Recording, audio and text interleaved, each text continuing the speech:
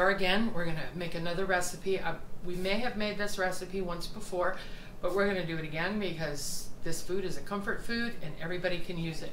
Meatloaf. We're making meatloaf. We're gonna make use of some demos that we did before and reuse them with the food processor and our mixer.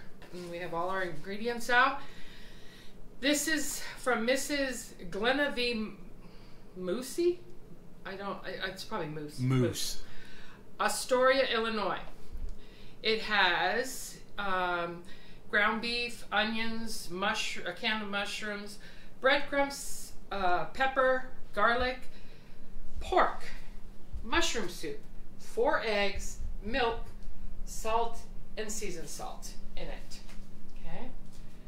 And it did call for celery salt, but we're not going to be putting that in. And I like some peppers in mine, so we're going to use our food processor and we're going to throw some peppers in there too. So we're going to get started, and we're going to start by chopping our vegetables in our food processor. It's just I put half a pepper of all different colors just for colors. This is just a large white onion.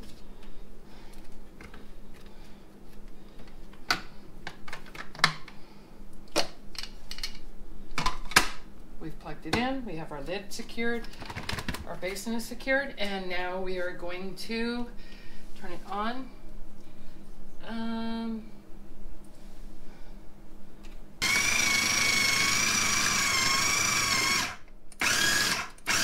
That looks like it's liquefying it. It is. It's okay. It looks like it's liquefying because it's putting the little pieces up against the side.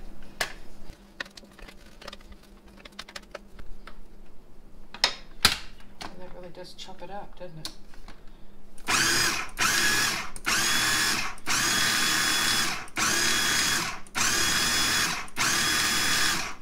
We are mixing it in our meatloaf, so you don't want big chunks like that.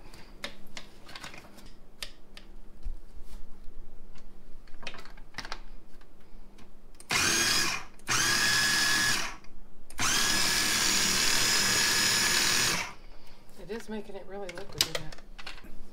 It's pureeing it, and I got it on pulse.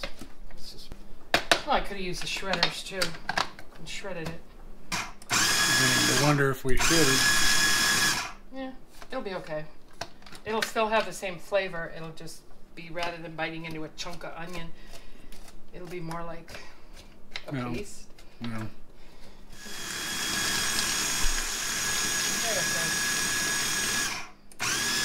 Okay. So now that the vegetables are done, we're going to go over and we're going to go back and use our mixer and get mixing on all of our ingredients. Okay. Okay. Well, we've got our vegetables. They kind of came out a little bit pureed, but it'll still give the flavor that we want in it. So it has the onion. So now basically we're just going to add everything that is needed. So it calls for ground beef, 2 pounds. Okay. And ground pork. Okay. Put that in there. Okay, ground pork.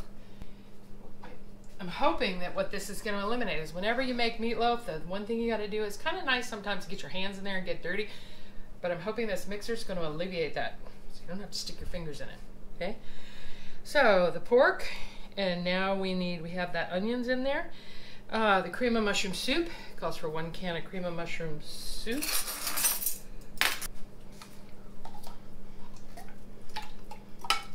We did notice that one thing was missing from this recipe.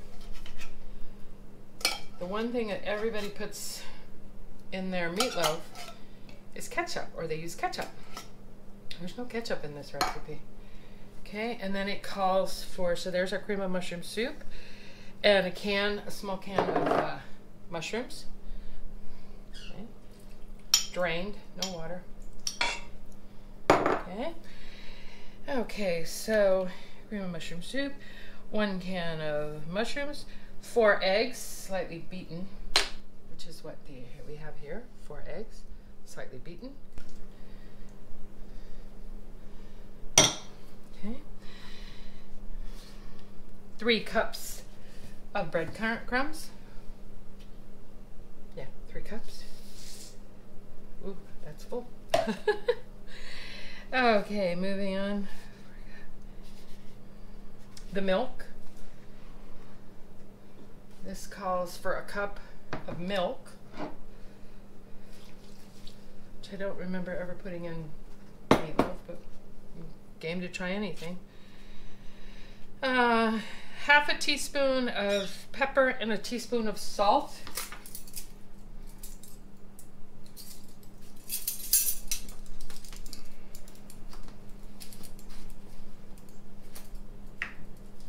So half a teaspoon of pepper.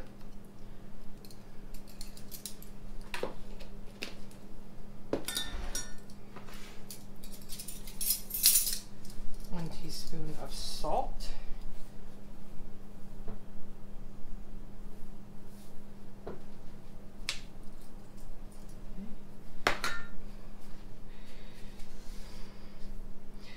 Quarter teaspoon of garlic and 1 teaspoon of, it says all seasoned salt. I'm going to use seasoned salt. Okay, that's this one here.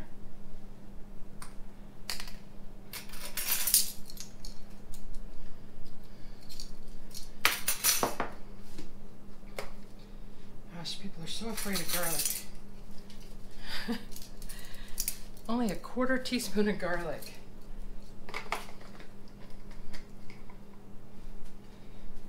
The quarter teaspoon of garlic. I like things garlicky, but quarter teaspoon isn't going to do this justice.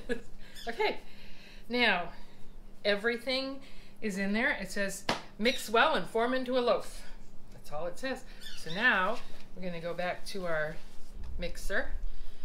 Put that on there, lock it in. We're using the paddle on this one. And now this is where your hands don't get messy. And we'll start out. Mix it up.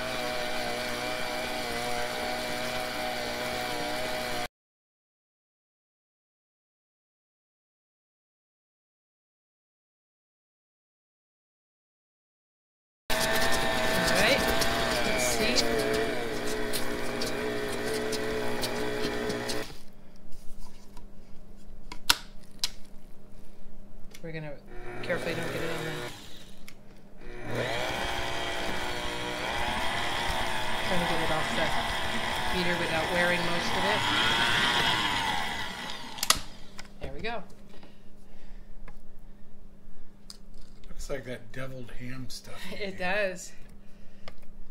So right now it's like meatloaf pate. Yeah. Okay, so everything is mixed together now. Hands are still clean. Pate de foie gras. Alright, so we're going to come back over here. That was the skin to the mushroom. For some reason didn't mix. Alright, so here's what we have. It looks like a little pate right now. Yeah, it's all mixed all the way down to the bottom. So now we're going to use this to put ours in. Could move it over. This isn't on. Yeah, it is. Okay. He wants it on this camera. Alright, and we're going to put this in here. And the nice thing about this loaf pan is, again, if I don't want to, I don't have to stick my fingers in it. And again, meatloaf. It's your choice as to what you put in it. You want it more like a hamburger? Put some pickles in it. Good.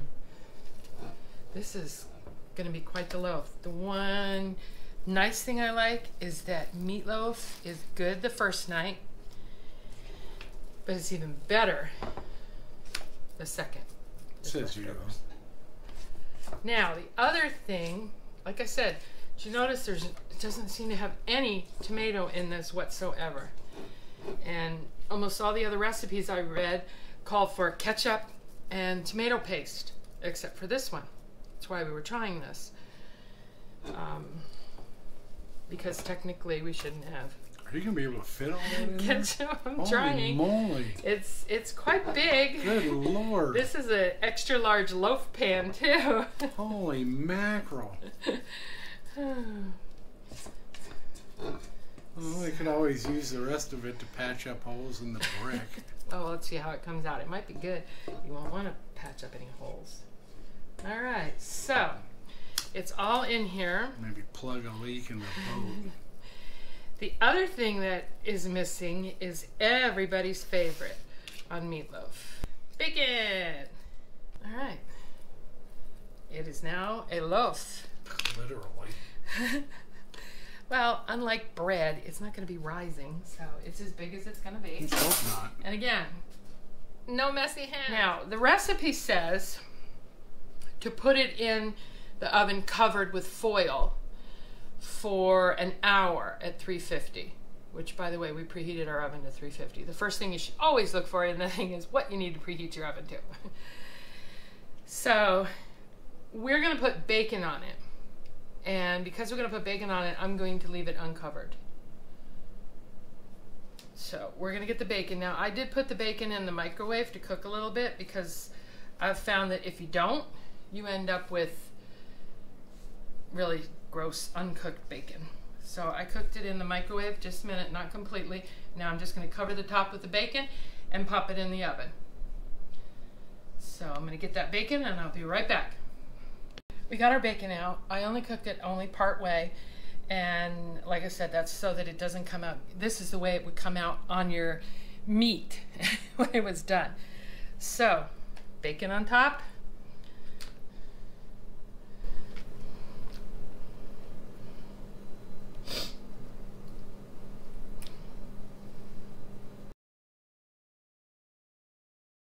And that's 8 slices of bacon. I cover the top. And for most recipes, the next thing you would do is put ketchup on it, but we're going to try it without, and we'll see if it starts to burn or anything like that. I'll put a little ketchup on top. No. Always put some on it afterwards, too. Yeah. Or mustard. Well, I'm just curious as how, no. Could be a mustard meatloaf.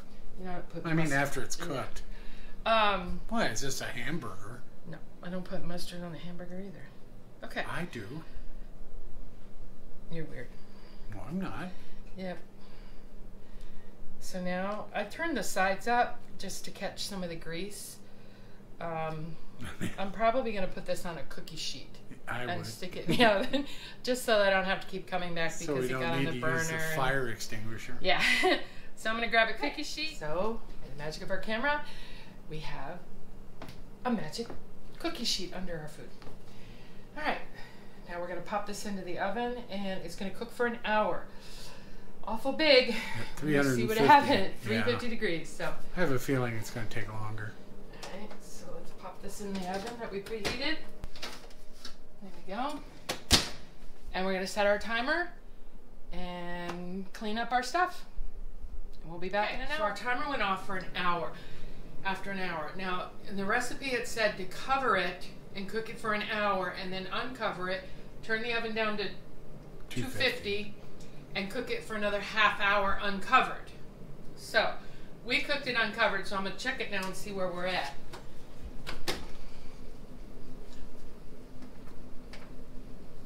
Yeah, I don't think it's done. Oh, I'm pretty sure it's not. Yep. It's not done. Bacon's getting good, though.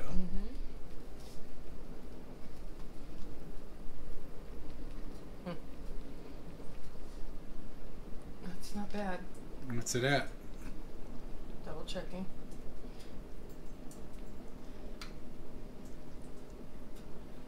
Between 145 and 150. So it's getting there, but it's not quite there yet. You gonna turn the heat down, or are you gonna leave it at? I think I'm gonna leave it. All right. Because it looks a little pale. For another what, half hour? Half hour. We're gonna set the timer for half an hour, and then hopefully it'll be done by then. So make sure you allow a lot of time for this to cook. Yeah. For dinner. And we'll be back. All right. So we set a timer for a half an hour, and half an hour is up. We're gonna check this out. I'm hoping it's done now. Let's see.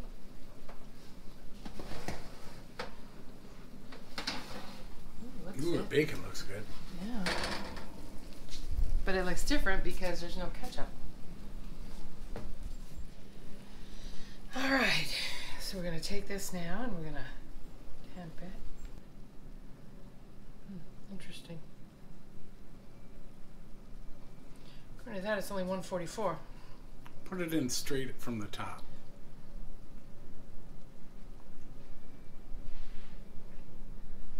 You got 153. Medium rare. But over here, I got 167. Yeah, I'm sure it's pretty much done. 195. Yeah, it's done. Okay, so it is done. It is a little different looking than I'm used to. We're going to have to let it cool for a bit. Yeah, I would let it sit. Cleanup was a breeze. There was hardly anything. Everything went into the dishwasher, which you can probably hear running in the background.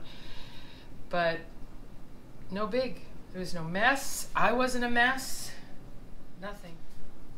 I feel like I'm carving. I'm just using this to hold it.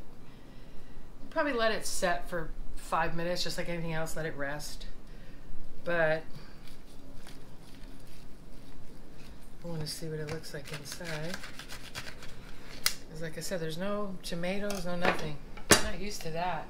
If not, we can always repair chinks in the wall outside. I don't think there's a lot of chinks.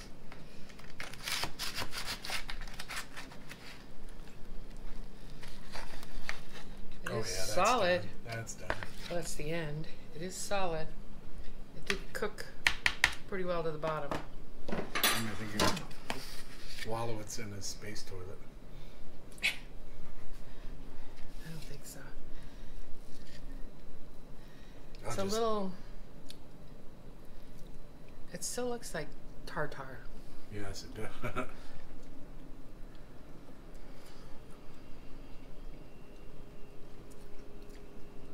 It's very tasty. I can taste all the peppers, everything. I can taste that. Cool that off. It is hot. Well, it did just come out of the oven. Oh yeah. You taste the peppers and everything? That's good. That's really good. I'm surprised. I really am. It's might serve up real nice too with mashed potatoes and gravy on the side. That came out really good. New way of making meatloaf without ketchup. Texture's interesting. It's very soft. Yeah. Very creamy. I wonder if it's the milk. I was going to just say that. It's probably the milk that does that. I don't know. It's pretty good. It's very good. It Sorry. did good, and it'll probably be even better tomorrow in a sandwich. Meatloaf always is. I don't know why. It's always good the second day, cold or hot. Mac and cheese on the side with this would be good too. Kids might like that. It doesn't really taste like a hamburger. I mean, No. it's a little bit different. Okay. This was a piece of cake. We used our new toys. Well, And that's the new. this is the new toy. The other one was the old toy. Like I said, this was so easy. Don't you take all that bacon. I want a piece of bacon. He's trying to steal the bacon off of it instead of eating the meat. I want bacon. Who cares about Ow. Hot. Anyway, while we fight over the bacon, which is why you have to put a lot of bacon on it. I got me piece. As the saying goes, if I can make it, so can you. And I'm caught.